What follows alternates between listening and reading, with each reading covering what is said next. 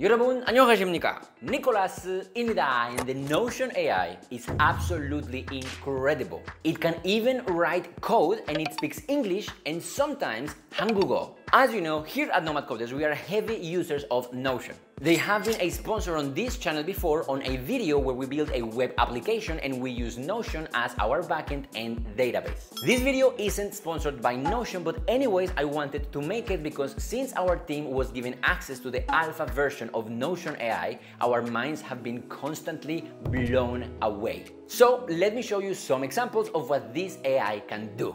Using the help me write command, we can ask the AI to write down 10 reasons why designers should learn to code, both in English and 한국어, and see what we get. We can also use the brainstorm ideas command to ask Notion what should the topic of my next video be. So let's write down video ideas for a programming, technology, educational YouTube channel, and let's see what we get. Using the pros and cons list command, we can ask Notion to tell us what are the pros and the cons of learning to code by yourself versus going to university.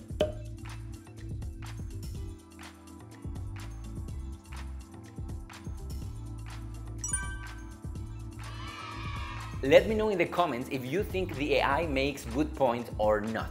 Notion AI can also help you write a post for your blog. Like, for example, why Rust is better than C++.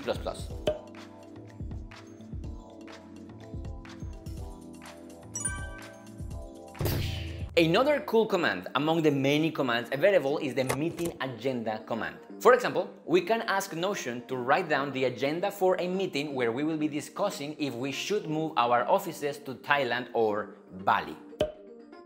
Wow! Sometimes I would like to write poems to my favorite programming languages, but I never knew how to do it. Thankfully, there is a poem command for that. So let's ask Notion to write a poem to the beauty of the Rust programming language.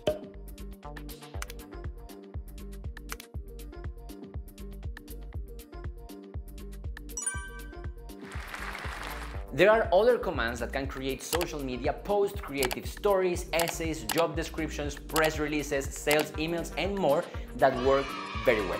But as a developer, what interests me the most is to see if this AI can write code or not. Let's find out by asking Notion to help me write a Python code that sends a GET request to the Nomad Coders website. What about asking Notion to write CSS code of a 200 pixel square with rounded corners and tomato background color?